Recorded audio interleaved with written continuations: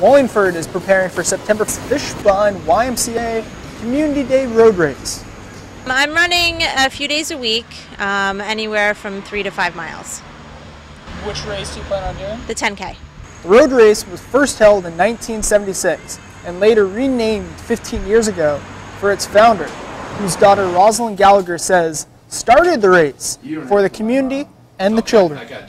My one thought is I just wish Mom was here to see how many children and other people within our town are participating. It was, as I said, her focus in town was the children and doing things for the benefit of the community and making it a much nicer place for Wallingford people to live. And we put it on so kids can do what they see their parents doing. They see that this is important and their parents care about it and everybody's cheering them on.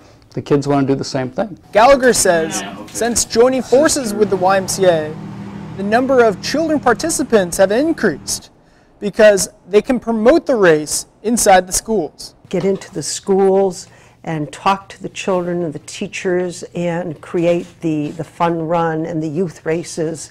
And now I believe we have probably between 300 and 400 children that participate in the youth races alone.